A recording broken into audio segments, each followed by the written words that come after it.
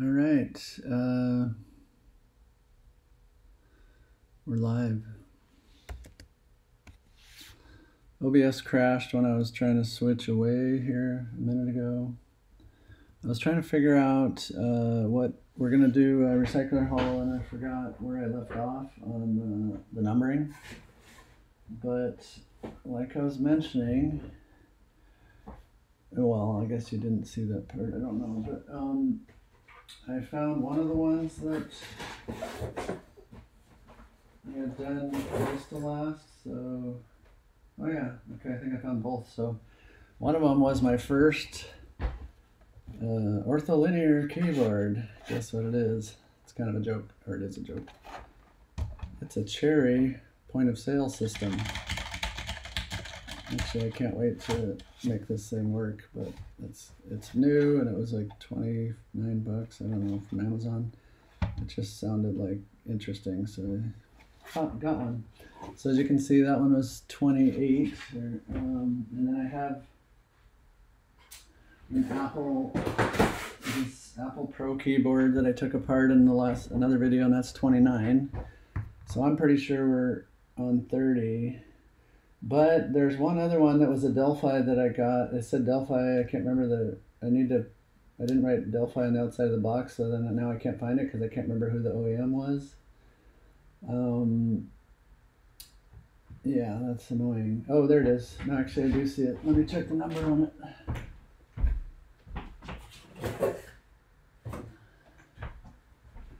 Sure enough, that one was 30. So that's where we're at. We're on number 31. So let's do keyboard. Let's do recycler haul, shall we? This is the crappiest. How many do I have here? 4, 2 of which are the same. Let's see, what do we got? Do I have a switch puller handy is one thing. Yes, I do. So this is a Dell QuietKey. What is it? It's PS2, and let's just take off a keycap. And, you know, it looks similar to NMB Rubber Dome, I guess, to me. Yeah. What did I mark the NMB ones over there with? It's the kind you'd see in some of the newer Apples. Yeah, NMB Doma slider is what I think this is, but we will take a closer look. And we're gonna try to use my let's see if we can. Well, what's interesting about this, let's just look at the front first. So it's medium weight. It's not as light and crappy as some rubber domes, but it's heading that way. So it's probably because of the years range it was in that it was getting towards super crappy. And the keycaps are not double shot. They're light and wimpy and hollow.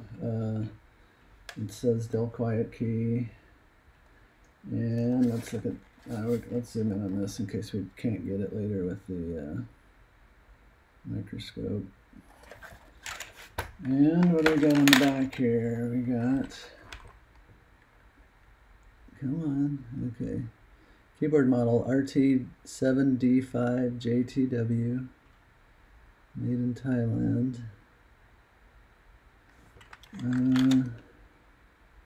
No other distinguishing features on it. It's got the channel, three places you can exit the cable. The layout, okay, I guess. All right, let's try the microscope for the first time. Whoops.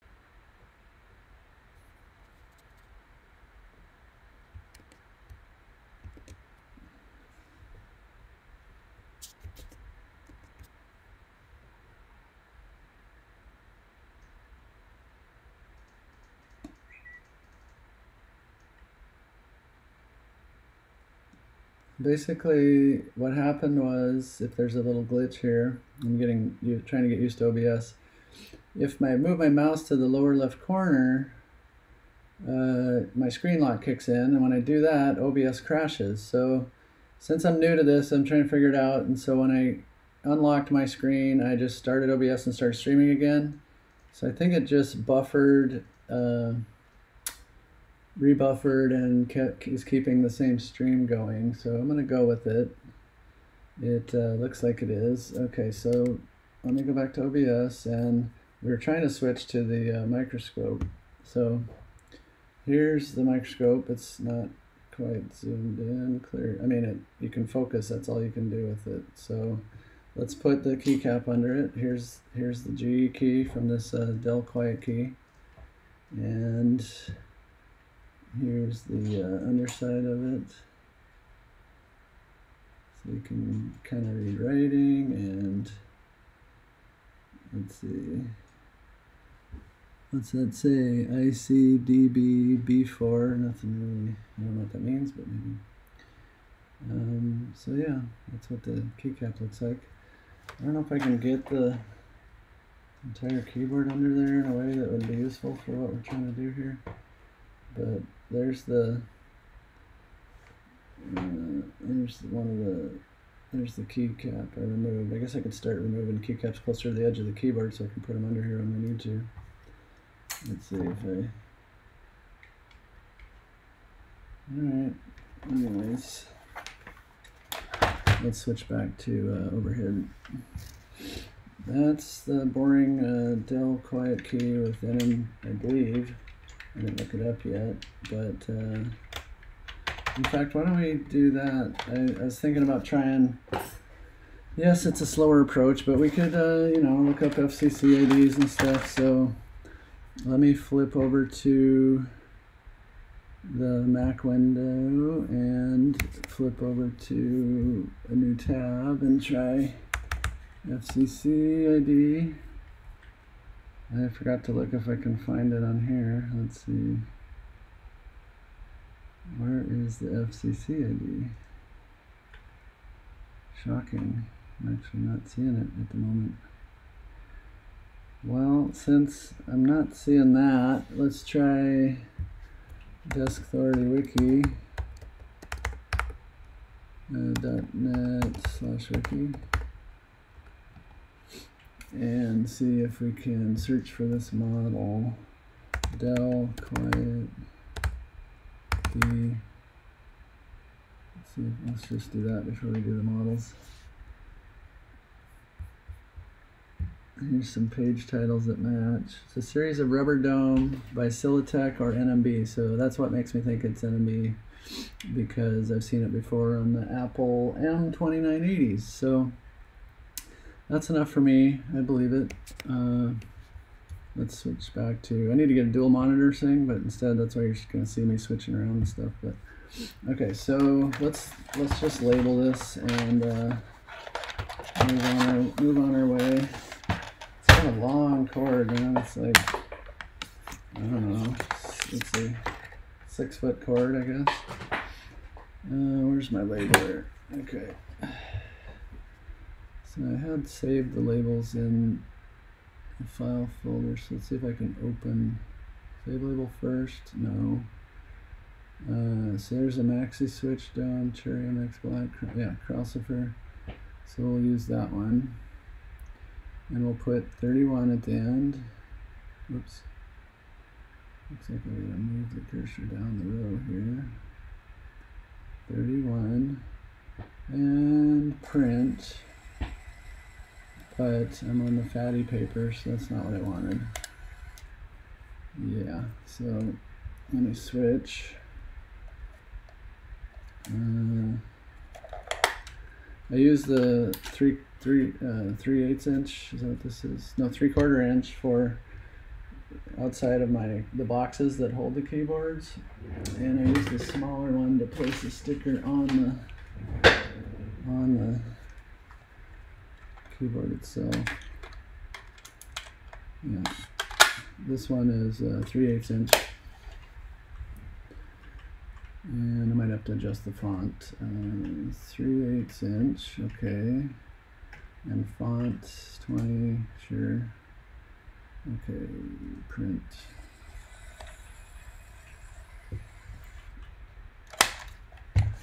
So here's our label.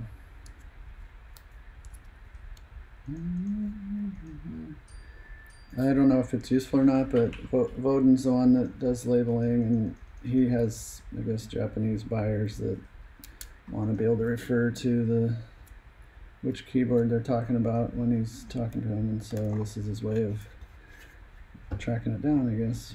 Alright, so we'll move on from that. Actually, I want to label the one that Will's on. Can I review that keyboard? Do you want me to do it now or in 5 minutes? But I need to do it like the one I just got. And you can do the crappy one, but let me show people the crappy one. Here's a crappy one that my son was using that is your classic modern cheap and light biggest hole ever with a big stem for, you know, rubber dome, membrane crap. Everything about it is crap. This is what there are thousands and thousands of these that I see all the time. Just let me borrow for a quick sec. You know, so my son's gonna give me that. I forgot about it, but the other keyboard find. It's actually my first modern, nice, decent keyboard at a recycler. I was next to a Razer Black Widow, and the Black Widow was cheap and plasticky compared to this one. This is a Monoprice. Well, we'll get to it more as we look at it, but it's actually pretty nice thing. And I think I paid $5. So it's got LED Cherry MX reds. It's got double shot. It kind of looks weird though. Oh, because they're translucent. So the double shot is translucent, so the light can show through the letters. Let's get on the bottom row and get it under the microscope and try to use that more, I guess, for fun. So let me switch to microscope real quick for that part. So here's a picture of the.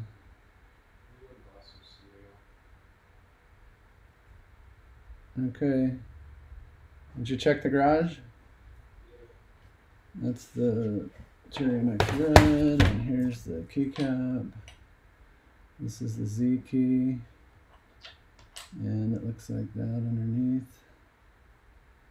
It's kind of translucent plastic. Z slope for the Z key. And let's switch back to overhead. Yeah, this is, and compared to the modern crap, it's got sturdy, so it has a, I think it must have a metal plate in it. It feels solid. I'd love to look inside at some point.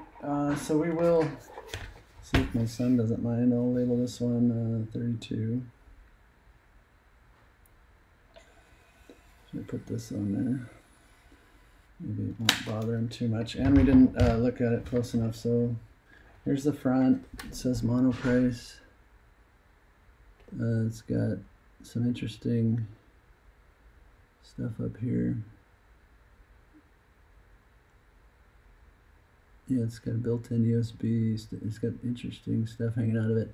My son tried this with his headset, and it had a whine or noise to it. Maybe that's why the person turned this in, so he's just plugging his headset directly into his tower case because it didn't work in this one. So, and then here's probably the model numbers and whatnot. So let's see if we can. Monoprice Backlit Macro Mechanical Keyboard, Gaming Keyboard. What? I guess in the modern ones they don't have to put FCC ID anymore. Is that what's going on? Sorry about the blinky, but it's an MP-GBL9. Monoprice Gaming Backlit 9th version. I don't know. I like guessing at acronyms or model numbers. Oh yeah, so we're gonna label this one real quick as 32. You know, it was definitely worth $5. I can tell you that. You know, if if I didn't, I can raid the Cherry Max Reds, or they're worth more than $5, I would think. Or yeah, maybe just use it as is, clean it up, get it not being so dirty. And yeah, okay. There we go. Now what? Let's get it out. Should I do the two? Yeah. So here's the ones I have two of. And I gotta say, I used to use some of this kind of stuff back in the day. I'm a child of growing up on, you know, the oldest IBM personal computers and Amigas, and then I used a lot of Sun Microsystems, and I never did have Silicon Graphics, but you know, I always admired what those machines did, and I think this is actually quite attractive keyboard. It's got a granite kind of, it's got specks in it in the case. It's got granite colored, like basically these are gray and this is a darker gray, so it's just got a nice aesthetic to it. The logo is obviously another thing I'm attracted to. It's hefty, so yeah, this is a nice quality built keyboard. I think the switches are not desirable, so that's the downside of this keyboard, but let's keep looking it over a little bit. It's pretty grimy or filthy that whoever turned them in. They turned in two of them, so let's see what we got for model numbers. RT6B56T, and there's the FCC ID. So we might play with that to see what the dates are and stuff. Let's take a keycap off though. I'm kind of curious I forget what it was, but it was something booty. Yeah, it's horrible. It's got a slider that's built into the keycap, and it's just pushing down on the membrane, or a rubber dome. So horrible from that perspective, but I'll get to why I'm interested in these later. Well, I don't have to say later. Okay, so like I said, one idea what I had was obviously that other people have is to retrobrite the cases and brighten them up, and another one is to maybe color them with Cerakote. This case I love, these keycaps I love, but I won't be able to use the keycaps unfortunately. But another thought I had is to take the quality construction of these things and make PCBs with Cherry MX in them, or Alps for that matter, that would maybe fit the plate that's in here, and basically if I can get that shape, I might be able to bring new life and have this cool case and logo and all that with some modern guts with the PCB inside it. So that's where I'm headed. I don't know anything yet, but I'll tell you what I do know. I'm going to do some teardowns at the end of this to along those lines, like to see what the plate's like and how the PCB mounted to it, and start down this path of what I think I want to do with that angle of things. So let's look up FCC ID. Let's see, I'm going to switch to Mac window, and then I only have one monitor, so I'm going to flip over to here and see if I can search in here. FCC ID AQ6 Cypress Z15. Search.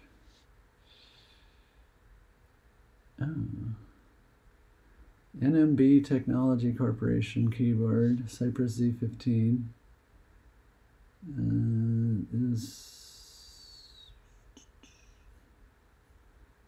Let's see if we see anything interesting. Yeah, so, well, let's say the FCC ID was filed in 1993. So that's cool. I think it gives us a date, and I think the quality, like I think you can go by the weight through the years and the rubber domeness, but basically the weight gets lighter and lighter as we go through time. Yeah. So yeah, like this is, the weight suggests it's from that era, is what I would say. Let's see, I'll get the other one out that's also the same, and they appear to be USB to, PS2. This one's also a trophy, but you know, here they are side by side. This one's definitely dirtier. No, not really, they're both grungy and dirty. They're both basically saying the same thing here. Yeah, same models, pretty much same everything. And you know, it came from an environment where I find this often actually on keyboard recycling, that people, it's like companies are getting rid of their old stuff, so it's often a few of the same thing. So you can bet that a lab was using 2 of these SGs and they finally shut them down and recycle them. And okay, I forgot. So we gotta label these bad boys. So we'll put, what's the last thing I did? 32. So we're on 33. 33.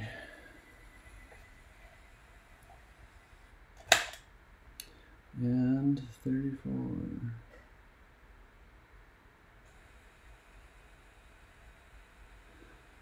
It's a very attractive color of granite that they have, or at least I like it.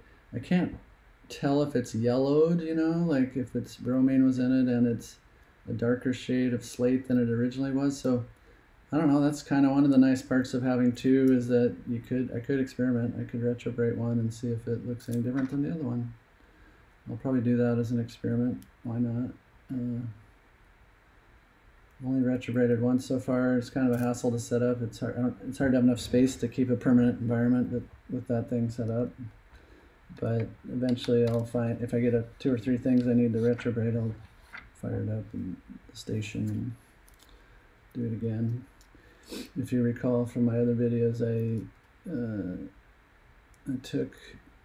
stole the latest ideas and an idea from another guy that does micro PC or computer history in England or whatever, the man cave or something like that, the cave, or anyways, so I ended up with the same thing. I got a roasting pan with a grow lamp over it and a sous vide keeping the water warm. So basically the combination of heat and light and UV spectrum causes the retrobrating to happen very fast. Like I did it for, I don't know, 2 hours last time and it was way too long or something, so I need to shorten it to maybe 30 minutes and see if it's done. But so it will be fun when I do that again to see just how quickly the combination of the heat and the light finish the job. But all right, there's our 2 Silicon Graphics keyboards.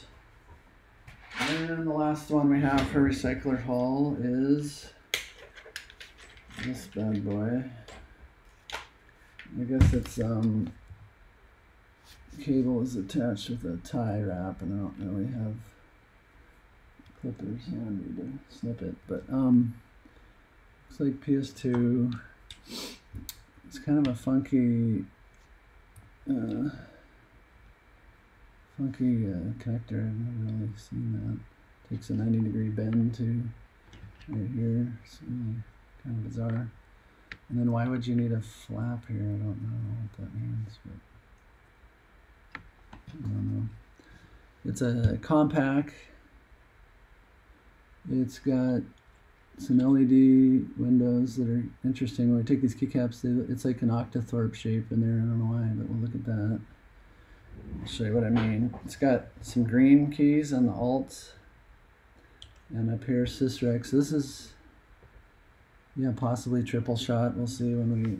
Oh, this little nav cluster is interesting, cute, non-standard, no Windows keys. This is older, right? It's very flat and square. It's just super flat. So I guess the profiles are also flat. Let's see. I don't know. Pretty shallow, everything about it. Oh, it kind of like reminds me of the auto parts store would do this. So if it was, this would be kind of the cleanest thing for an auto parts store, I would say. So hidden under here is just not much, but I don't know what the heck this thing is, but that's all we get for model number or something, or SKUs. Very interesting. It's pretty, oh, there's some, oh, here it is. It's actually right here. So, Compaq Computer Corporation, Series 2714 KB, Deskpro, System Pro. I don't know. Let's see if the microscope would have been any better at this shedding light on this part. It's upside down, of course. But 2714 KB, Series 2714 KB. Let's switch over to see if we can find anything about that on Desk already. 27. I'll look again, but oops, I gotta switch windows.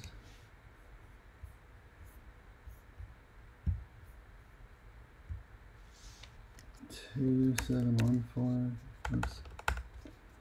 2714 KB. See if we get a hit. Nope. How about Compaq?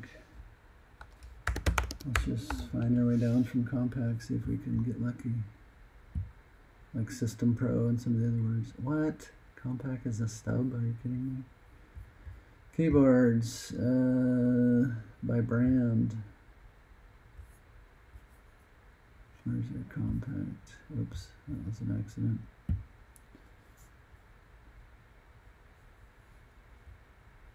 Here we go. Yeah, it kind of reminds me of the stuff I see on Bowden's, like this, but I doubt it. Let's see what this cherry. No, those have what? Oh, Compaq Enhanced. That is not what we're dealing with either. Have I taken a keycap off yet? No. Oh, here's that 90-degree thing though. But yeah, it's not this keyboard. We know that. Series. Well, let's go outside of that. Let's say Compaq 2714 KB. Vintage Compaq PS2. Some eBays. We didn't look at the switches yet, so we're not finding much, as you can see, but let's take a closer look at it for ourselves. Alright, oh wow, so this is a funky, this is a double shot, but I swear it's not the same size as Cherry MX. That is the weirdest thing I've seen. This is an interesting switch type. It'd be fun to see what that maps out to. And then let's get one of these LED windows out and see what. You can see these are like have each line extends out. I'll look at this in the microscope too. So yeah, let's switch over to the microscope and see what we can see.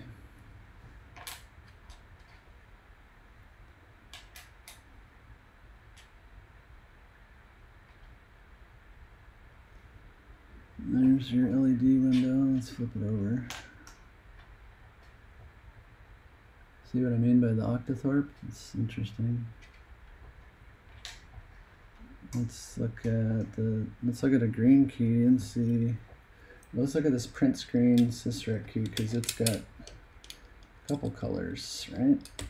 Triple. So let's see if it's triple shot. Uh-oh. No, I'm gonna be careful how I take it out. Okay. Oh yeah, triple shot. So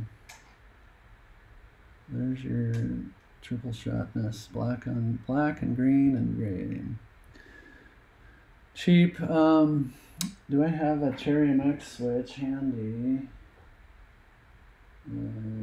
Well, we know they're not Cherry MX, so it's just a fact by the type of switch that you can see. So let's get that switch under here and see what if we can. Not funky. kind of swastika-like, but still got the plus sign. The plus sign's smaller than the Cherry Max, in my opinion. That's why I wanted to put something next to it. I think we got our Cherry Max. Oh, I got stuff here. I can do. So for one, we'll look at this down compared to some other Cherry Max down. Oh, it's reversed. That's why. Oh, it pushes in where the normal one, the Cherry Max, duh. So let's see. So this thing is on the left and the Cherry Max is on the right. Yeah, but size-wise you can, I think, tell that it's also smaller. Okay.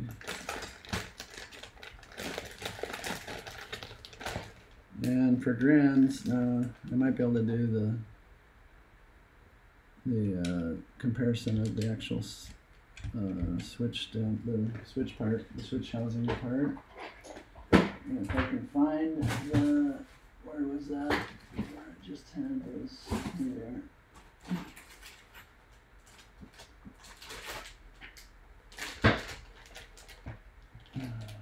No, not really. I guess I'd have to take out one of these. It's not worth showing. So let me, what I thought was gonna be cool was not. So let me get out of that. I'll switch back to overhead. Yeah, interesting. I'll do more research and then we'll understand more about what this switch type is. I'm not sure. I haven't seen it, but I bet it's documented. If I throw it out on Best Authority, someone will definitely know what it is. See if I can get these back on here. There's one. This is interesting because it's unique. I haven't seen this before. It's pretty, let's see, very strong tactile bump initially, way at the top. It's shallow on the travel. It's a shallow keyboard though, so very interesting. Okay, label time, and let's see, 35.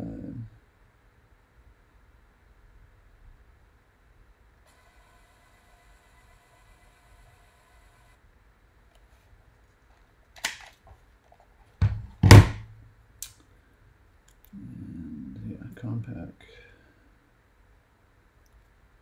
from the old days.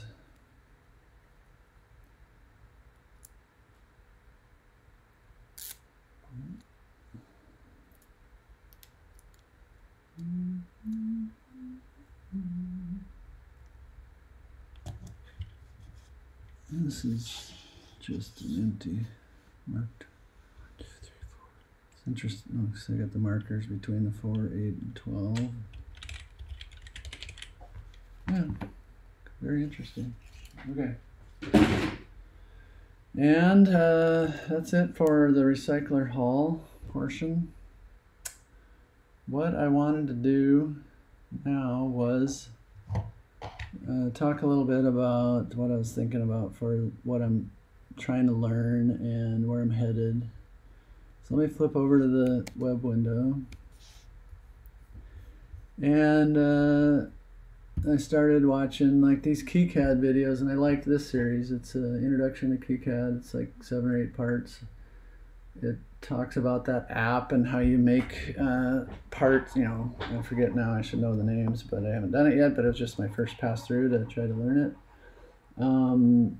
Basically make the things you need to at the end of this pipeline, you can send a schematic to, or whatever the output is, to a PCB manufacturer, and they'll make you can buy a quantity of 1, 2, or 3 parts, and I don't know, we'll see if the price is prohibitive, but I don't know, it's probably, I think it was like 3 of them for 30 bucks, or I'm hoping something like that.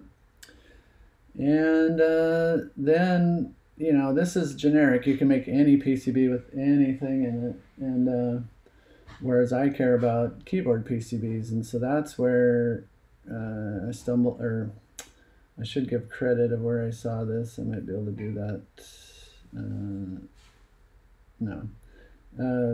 The board, the guy on the board did it a year ago or something, and he talked about how to make keycaps and do group buys and or how to design them and stuff, but I'm less interested in that. But then he started at the end talked about this, and so this is what I was looking for. This is keyboard PCB guide. So again, it's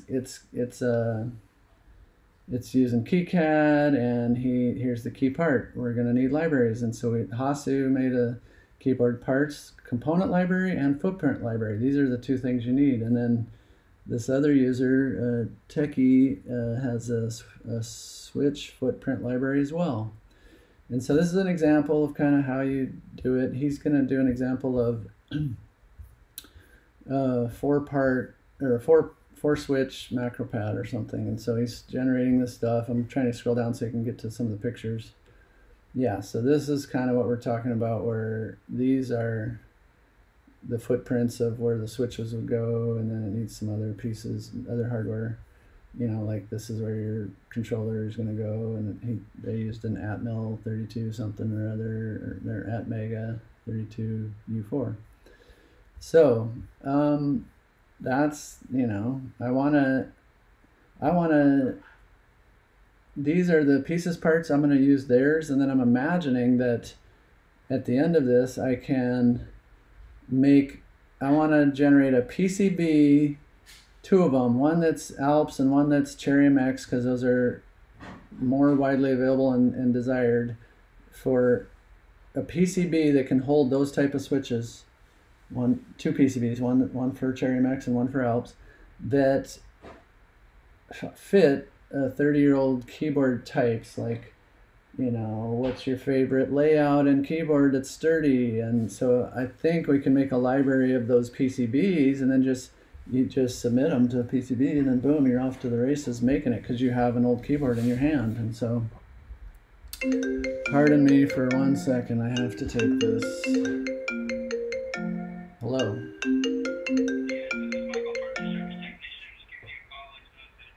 Okay, thank you. Yep. All right, so I'm a technician coming to do something in this room, so I'll probably have to end this. I should probably end it now and maybe recover this area and talk about it again later. But for now, let's end this with overhead. Like, where's my Delphi? Is it here? So one example is I took apart this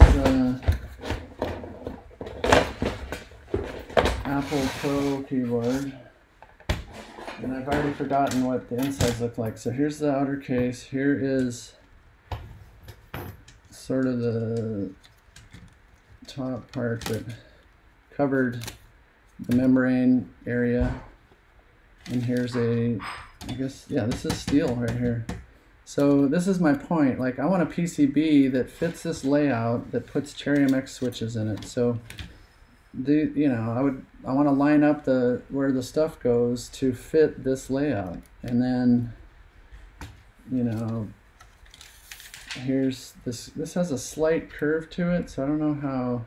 So membranes obviously work well with the curve. So one question I have is, what do you do with PCBs for that? Can you even do it? So the curved ones, maybe they're off the table. I don't know. I'd have to read about it or ask someone, I guess. I got to get more immersed in the community for how this is going to happen. But this is where I'm headed. So, because my point is, Apple designed an attractive case, sturdy parts, metal plate. Let's put Cherry MX or you know, Alps in it and run with it. So take these old rubber domes, get rid of their rubber domeness, but keep the outer case quality and do something with it. So I have one other example that I want to show you that was attractive to me. It's the Delphi, or it's the the Delphi board. So this